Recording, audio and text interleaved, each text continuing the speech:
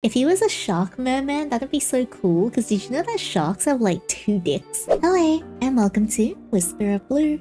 This is a horror romance dating sim in which a beautiful merman is brought to your workplace. Despite being such a gorgeous creature, you really shouldn't let your guard down. Let's get started. He's so cute, I'm so ready. The sea truly is a realm of mystery. An aquarium, no matter how big, is merely a poor replica created for us humans to experience a bit of this magic for ourselves. There you go.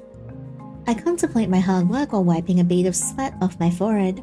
My reflection smiling back at me in this perfectly clear glass I spent my afternoon on. It is new. I thought it was never gonna end. With a sigh, I throw the towel on the tray next to the spray, feeling content with myself.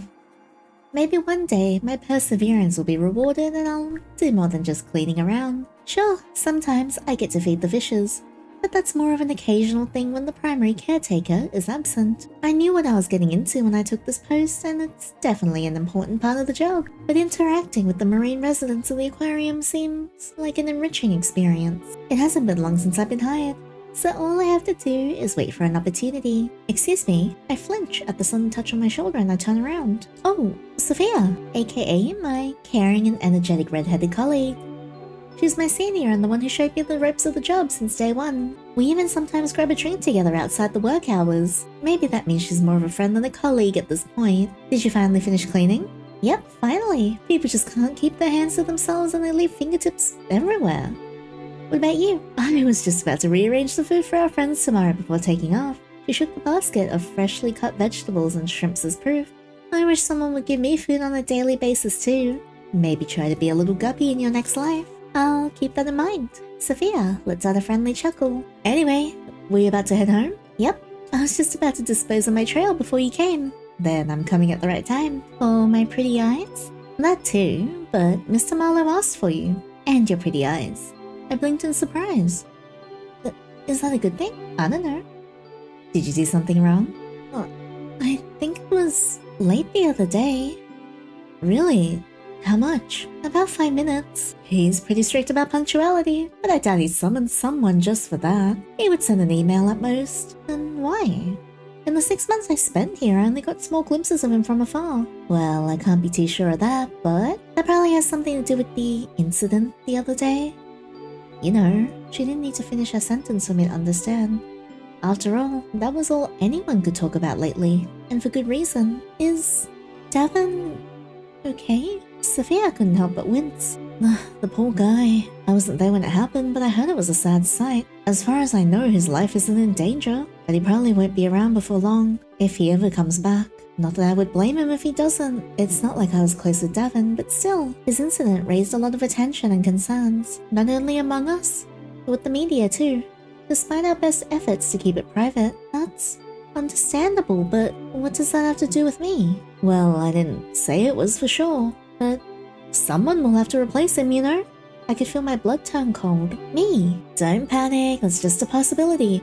You should go see for yourself what he wants. And you better go quickly, you know how he despises late people. She took a few steps behind, about to head her way with a wave and an apologetic smile. I'm gonna go too, good luck. And just like that, I was left alone. As if being summoned by my boss wasn't nerve-wracking enough, I may now become next in line to replace Davin. After what happened to him? No, calm down. As Sophia said, it might be something completely unrelated. Maybe he needs to scold me for something. Yeah, that must be it. No worries. And so with the confidence of a plankton in front of a whale, headed to the boss's office. I took a deep breath in a vain hope to ease my tense body before knocking on the door. Come in. Somehow, I felt like I went back in time to just when I was getting interviewed for my internship. It felt like a long time ago, but it wasn't. Whoa, Mr. Marlowe! Hey, yo! Is there a Mrs. Marlowe? You're hot as fuck. Yeah. Woo! Oh wait, he's got a wedding ring on. Okay, no, I'm sorry, I'm shutting up. I take it back. Don't worry, no. Your Honor, I would like to take the last couple of seconds and strike them from the record. This did not happen. Ahem. There is a Mrs. Marlowe, and I'm sure she's a very fine lady. Alright, water. God, I forgot how intimidating that man was. It wasn't just the several scars that marked his body. Hey, shut up, Edie. But even his growl-sounding... You are not helping me. But even his growl-sounding voice and his demeanor bore an aura of authority. Yes, but he's married, so therefore, I shall cease. Don't just stand there. come sit down. There's a rumor saying he was once in the Marines. It may be totally invented, but somehow, I don't doubt it 1 second. I hurriedly carry myself to the chair in front of his desk as he put down the papers he was inspecting. How's your experience been with the new job so far? Pretty good. I used to struggle a bit at the start, but thanks to Sophia, I got the hang of it. I do still have trouble sometimes, but overall I'd say I'm getting pretty decent at this. Honestly, cleaning glass isn't that hard. It just takes a lot of dedication and patience, especially with the size of some of the tanks. I almost fell off the ladder more than once. The slippery floor didn't really help. I see. Well, not everyone excels in their job from day one. It'll come naturally with time. He crossed his arms as he leaned on his desk, and I instinctively straightened up my back. After the small talk, here comes the real stuff. As you probably guessed it, I didn't call you here just to ask about your day. I'm sure you've seen our most recent resident. I nodded at his words. The merman. Oh, pretty eyes. Devon was above the aquarium to feed him. We didn't expect the merman to be able to jump high enough to catch his ankle. Thankfully, he wasn't alone and he was well equipped, so I managed to get him out before he sustained any fatal injuries. His days aren't counted, but I'm not going to hide it from you. It wasn't pretty. I didn't like where this discussion was headed. As of now, I have no idea when or if Devon will come back. His eyes pierced straight into my soul. Someone needs to take on his job. Yep, I knew it.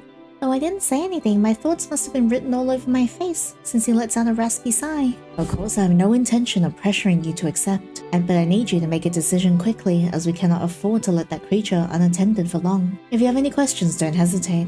I want to be the most transparent with you. What exactly happened to Devon? I would normally overrule the question as a private subject between the victim and I, but since it's tied to the work you'll be performing, I cannot hide it from you. After all, it is necessary for you to get all the information at hand to make a sound decision. He marked a pause, as if to find the correct words. Basically, Devon lost 2 of his fingers, and his face has been disfigured, but his worst injury was made to his neck that was cleanly cut open. A chilly atmosphere settled in the room. So that explains why nobody's jumped at the job yet. The merman was no joke. As we reached the end of this interview, Mr. Marlowe swiftly slid a sheet of paper on my side of the table. Do read carefully. I don't want you to make a decision you might regret. With a slight hesitation in my hand, I grabbed the contract and began reading.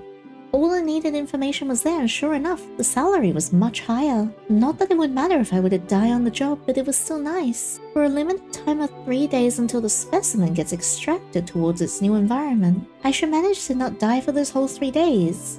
Right? The pen on the counter seemed to be fiercely eyeing me, silently pleading with me to take it and just be done with it. Without a doubt, the advantages were good. On the other hand, the disadvantages were possibly lethal. Is there truly a good enough reason for me to accept? The merman, yeah, I'm accepting for the merman. Sure, the money is nice, but it couldn't compare to the thrill of the experience. And the thrill of some underwater fandangling, if you know what I mean. I came here to approach the wild marine life, and now I get to see up close a specimen only seen in legends. That was a dream come true. Maybe a dangerous one, but one worth dying for. How many people would kill to be in my place? Maybe I was being foolish or too optimistic, but at this point, who cares? I know I'll regret it if I don't take it. My newly found confidence fills my lungs.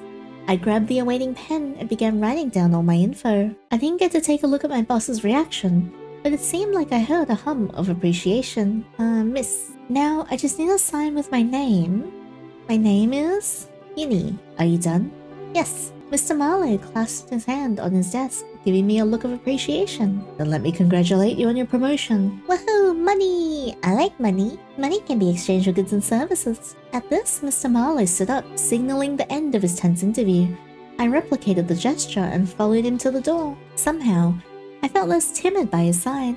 Surely because he showed more concern and understanding than I expected from a man this size. As we say, don't judge a book by its cover. Thank you once again for your willingness to accept, truth be told. We would have been in a pinch if you didn't. No, thank you for the opportunity. I shook the hand he extended to me as he took a card out of his back pocket. You need this to access the tank. It's located in the east wing. You only have to follow the number on the card. Woohoo! Let's go! Let's get some of the merman schmeat! The East Wing is where the injured and wild animals are kept before they get released. Except, this one wasn't going to get released. Okay, I feel kind of bad about that. They kept it in a pretty remote area far from the public. Understandably, you should take a look around and familiarize with each other's presence. We still don't know about his level of intelligence, or if he can feel a sense of familiarity. As of now, he's only showed aggression. But just in case, I don't think it would be a bad idea to try to befriend him. However, don't wander too close to the tank if you're alone. Only do so if you feel it's an emergency, but remember, your life comes first. I'm not gonna risk the lives of my employees, so be safe and prioritize your safety above all. Got it? He looked at me straight in the eye as he spoke. He was serious. Well, he always was. But this time, more than ever. Understood. I took the card from his hand, securing it in my pocket.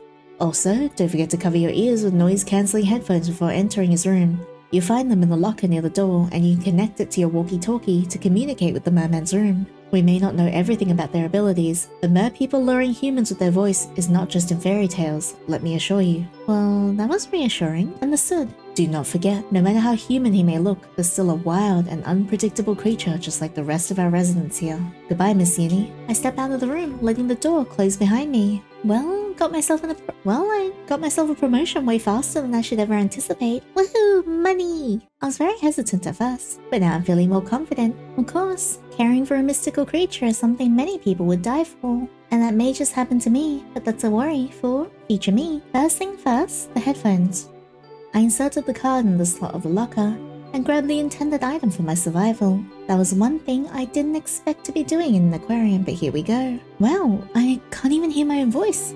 All I hear is the blood pumping in my ears. Once assured it was safely secured and plugged into my walkie-talkie, I used the same card on the door this time with anticipation. The green light indicated to me that it was finally time for me to encounter the infamous creature that would be in my care for the following days. But it's not like I expected a reinforced door to be light, but it was way heavier than I expected.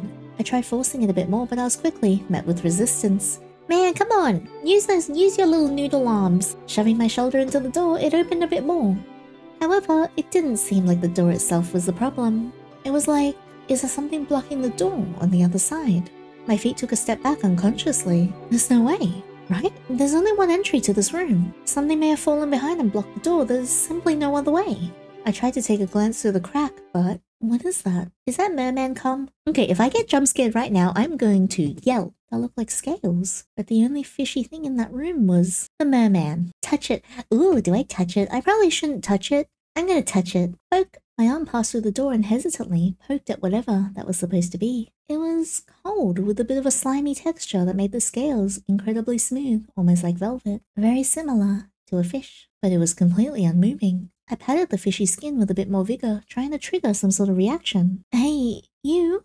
What are you doing here? Then without warning, the tail started moving, thrashing around and spluttering water everywhere. My heart couldn't handle both the relief and the scare of the sudden and unexpected reaction causing me to jolt. Okay, calm down, I'm coming. Taking a few steps back, I slammed my whole body into the door repeatedly. I could already tell my shoulder would get bruised, but that was the least of my concern right now. But eventually, thanks to my efforts, the door ended up wide open, and the sight that greeted me. Oh, he's so pretty, but also, oh no, he's on the floor. Hang on, let me move myself. God. He's so pretty, he's so muscular. It's like, he's lying injured on the floor. I know, but look at how small his waist is and big his boobas are. Oh, you're so pretty. Now, that was definitely not something I was prepared for. Sprawled in front of my feet laid the merman, several meters away from the tank where he was supposed to stay. Since I only got a quick glimpse before, I didn't realize how massive he was. Oh, so he's really big, huh?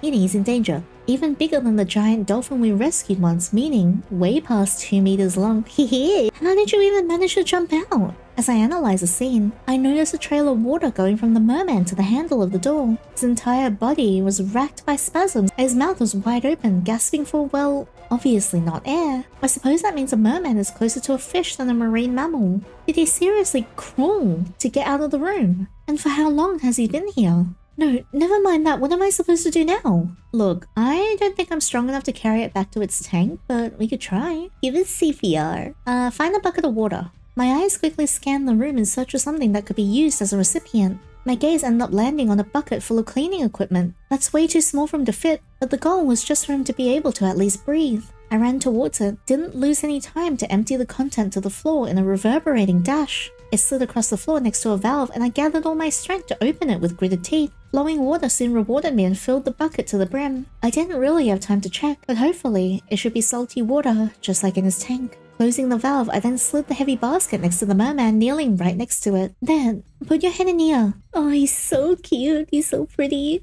He's in a lot of pain, but he's so pretty. The creature didn't seem to acknowledge my presence as he remained completely unmoving. Only when I attempted to touch his back did he spare me a glance. I was immediately seized by the whole range of emotions I could read on his face. His gaze was full of confusion, anxiety, and most certainly panic. A large frown covered his forehead, with slightly trembling eyes looking up into my own. If it wasn't for his weird textured grayish-blue skin, his enormous size, pointing out his enormous size again, his pointy teeth, his bright yellow eyes with slitted pupils, his webbed hands, and of course, the giant fishtail flopping around. Anyone could have mistaken him for a human. Oh yes, besides for all of the things that make him how he is. Despite the several warnings advising me against interacting with this deadly creature of the ocean more than necessary, I just couldn't help but settle an apologetic hand on his shoulder drawn by his human-like features. He truly looked pitiful, and I just wanted to communicate my peaceful intentions. However, the message didn't quite meet the expected reaction. The merman flinched before he suddenly grabbed my wrist forcefully. Thankfully, I was covered from head to toe, and his long talons only dug into my gloves. My first instinct was to retract my arm, but my attempt fell short as he didn't even seem to notice my effort, truly showcasing the gap in raw strength that separated us both. Instead, I gently patted the bucket of water next to him, hoping to get his attention back to it. Unfortunately, he seemed way too preoccupied by my presence to deviate his stare from mine. As if to further prove that point, he decided to yank my arm, robbing my stability and the floor off my feet. I met the slippery surface of the tiling with what I thought would have been a loud yelp if I could hear myself through the headphones. I found myself sprawled on my back, hey yo! But my eyes didn't even have time to adjust to the bright lighting of the ceiling before a large shadow passed over me. Hehe, hee hee, are we flirting? If the security distance rule wasn't violated before, it definitely was now. You're hot. Are we flirting? Are you into me? Because I'm so into you. If only, if I could just remember how to breathe, I would certainly be able to smell what he ate for dinner. Despite the headphones interrupting all kinds of external noise, I could tell he was most likely screeching by the way his mouth was contorted. White, sharp teeth bared at me. But there's one thing I learned in my field, is that staying calm is the most important thing to do in that kind of situation. With that much hostility, any gesture could be taken wrongly. However, thanks to his agitation, his tail hit the bucket of water, effectively stealing his attention. Look, the little, oh my god, the little flap. I don't know if it's an ear or not, but the little ear. This time, the merman seemed receptive to the sound and shifted his body to take a glance at the bucket and its contents, completely disregarding me. His head immediately dipped under the water like a starving man, or in this case, a breathless merman. Hey, you can let go of my arm now. Even though he seemed to no longer pay me any mind, his grip remained tight on my wrist, although not as much as before. I'm just not gonna move. It was unfortunate for the security distance, but I felt like moving when he couldn't see me could be more dangerous for me. If I were to guess, the reason he didn't release me yet was so he could keep me in check. I wasn't in any immediate danger for now, so all I needed to do was wait patiently for my colleagues. Now that the merman was no longer in fatal danger, I decided to call for help and drew my walkie-talkie from my belt with my free hand. I logged onto the global channel to contact everyone at once. Yeah, hey, hi, it's Yandere talking from the East Wing, room C116. I found the merman out of his tank. I managed to find a way to keep him breathing, but I'll need help to move him back. My headphones let me hear a grizzled answer confirming someone was on their way. From a safe distance, I kept watching the merman balancing his tail in satisfaction. At least it still wasn't thrashing around anymore. After a few minutes, people came rushing in, equipped with headphones. A few eyebrows were raised at the side of my captured arm before some of them started to gently nudge the merman to drop his catch. I took a long look at my wrist in search of any wounds, but all I found was a slight mark that disappeared when I massaged it a bit.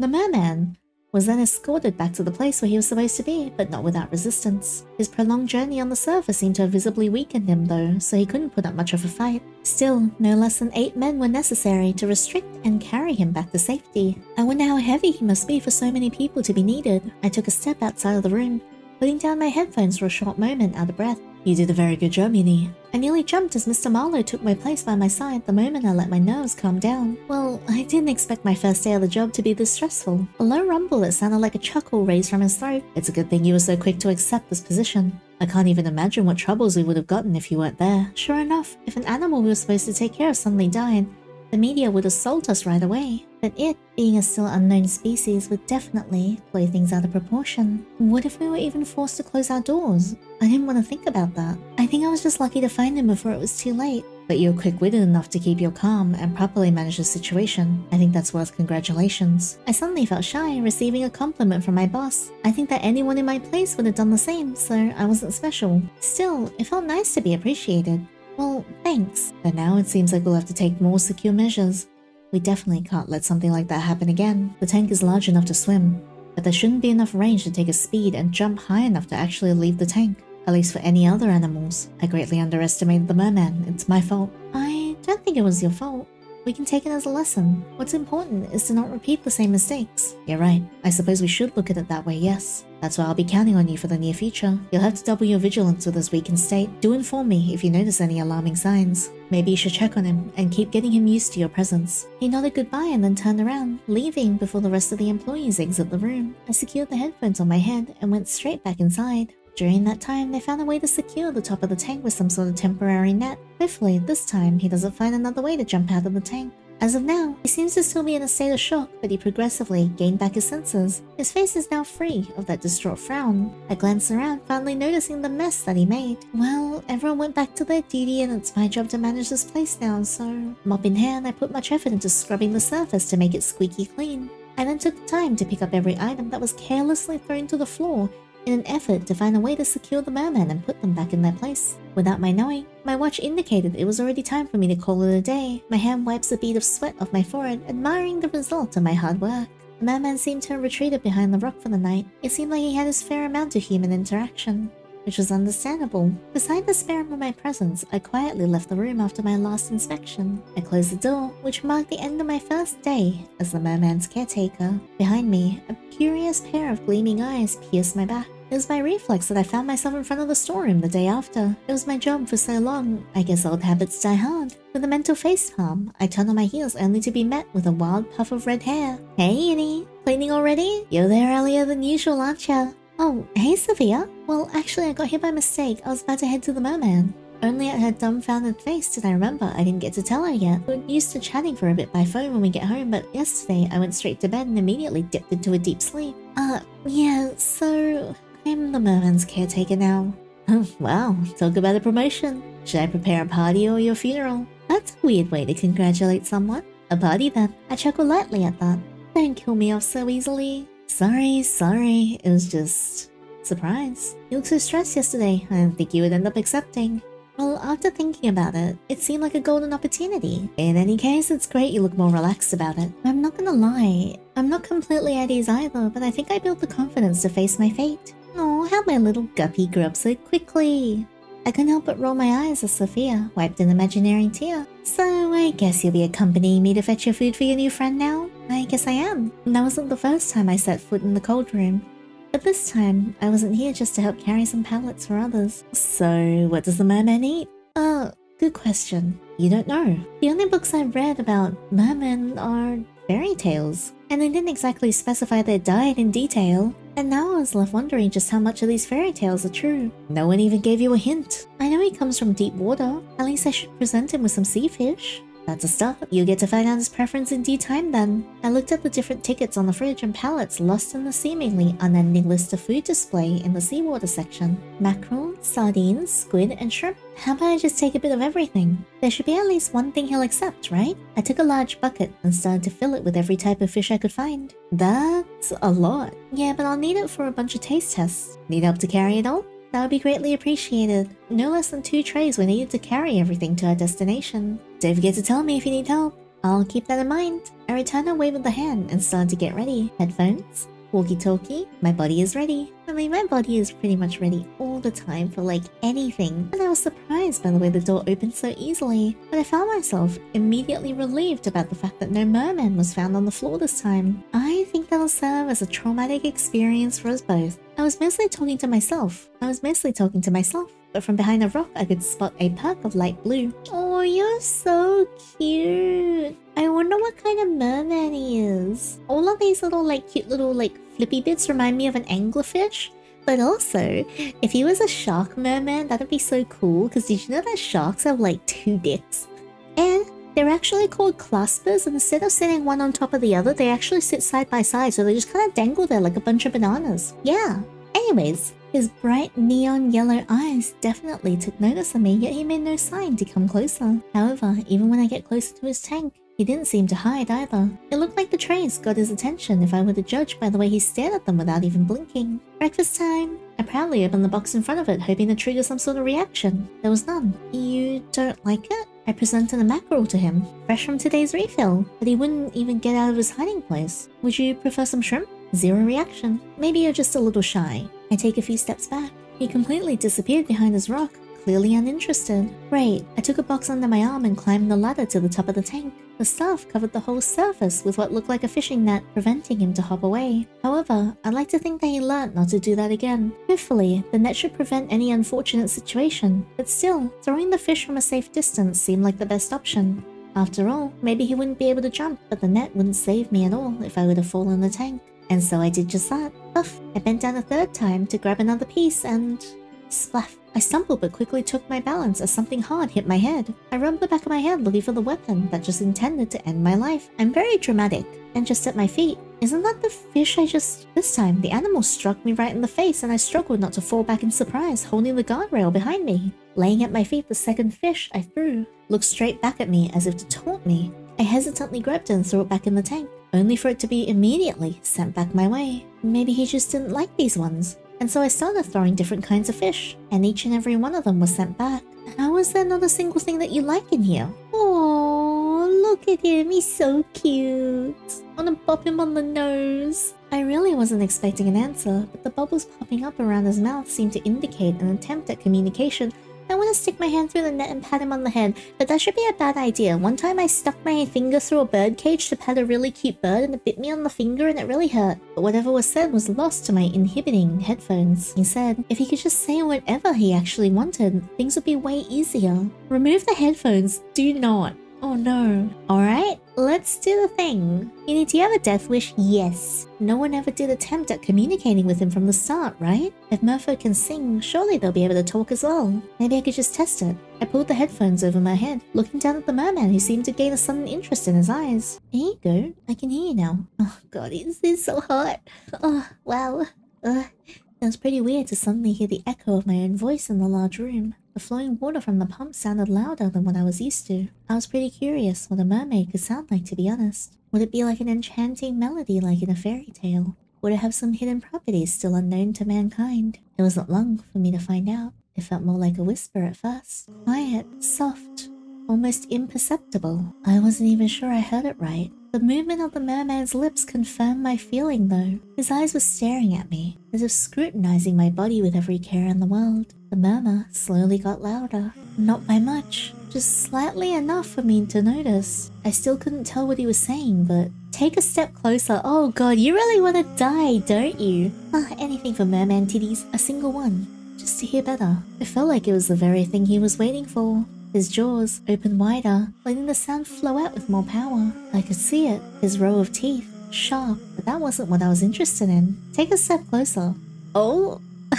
Oh, I'm so Dunyan rings, aren't I? His voice echoed within the walls of the wide room, engulfing any other sound. Well, oh no. His melody reverberated in my head, now bouncing in my skull, immersing all thoughts. What thoughts? Closer. His delicious song flooded through my whole body, behind my eyeballs, along my spine, from the top of my head to the tip of my toes. I took a... Well, no goodbye, Yandere. There's no sound anymore. Cold sweat ran up my back. No, not just cold sweat. My mouth hung open, trying to scream for help. However, my words transformed into bubbles that flew to the surface without me. My limbs swayed around in a panic as water filled my lungs, but something held me back. I didn't look back to see what it was. I knew. And then I felt a sharp pain in my left arm, then my right leg, then my neck. Red slowly invaded my field of vision, as I felt my body being relentlessly ripped to shreds. And then, it didn't hurt anymore. Damn it! That's what you get for being horny for fish wiener. Anyway, let's do it again. Wait, what if we remove the headphones and then we put them back on? Okay, so we remove them,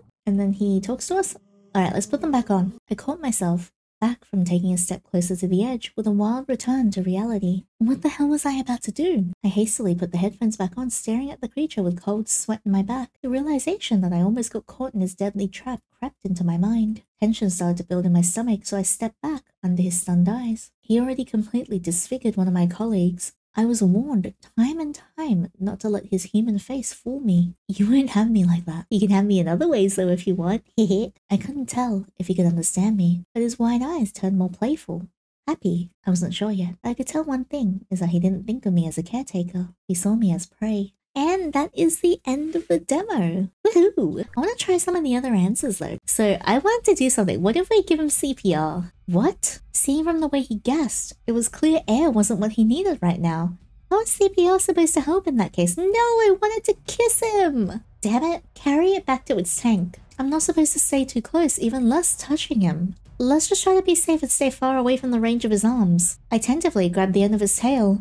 As soon as I made contact with the slippery surface, it started to flop wildly around. Wait, calm down, I'm just trying to— My words died in my mouth as I was swiftly swept off my feet by a clean tackle.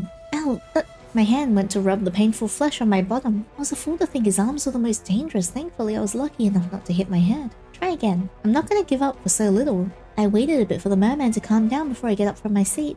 I bent down and wrapped the tail with both arms, using more strength and stability as I stepped back. Come on! Despite my best efforts, the merman didn't move one bit. Not only was he incredibly heavy, but the slimy texture of his skin made it difficult for me to get a proper grip on him. I released the tail and went in for the upper body, sliding my hands under his torso, hoping he wouldn't take it as an opportunity to attack me. Thankfully, he seemed too out of it to completely register. Contracting all the muscles in my body, I desperately tried to lift him again to no avail. Okay, maybe I was a bit optimistic about carrying a monster more than 2 meters long, but that was just a massive waste of time. Precious time I wasn't allowed to lose. Let's just find something else. Well, I guess the only options are call for help and find a bucket of water. Oh man, oh well. And that's the end of A Whisper of Blue. Thank you so much for hanging out with me, and I hope you enjoyed our lovely, gorgeous merman as much as I did. I really like him. I think his design is so cute. I love the little fins on his ears and his coloration as well. I think he's like the pups of orange are very, very pretty. I wasn't able to get the other band endings because I know there's 2. I did get a variation of 1, so I don't know if that actually counts as 2. And I also got the neutral ending, which allows us to progress onto the next chapter. But thank you so much for experiencing this with me. I hope you guys loved it as much as I did. If you guys liked this video, don't forget to leave a thumbs up and subscribe so you don't miss out on the next one. And if you want to hang out outside of these videos, I stream on Twitch 3 times a week. Feel free to come over and hang out and say hi. But that's all for now. I'll see you guys in the next video, and until next time, take care.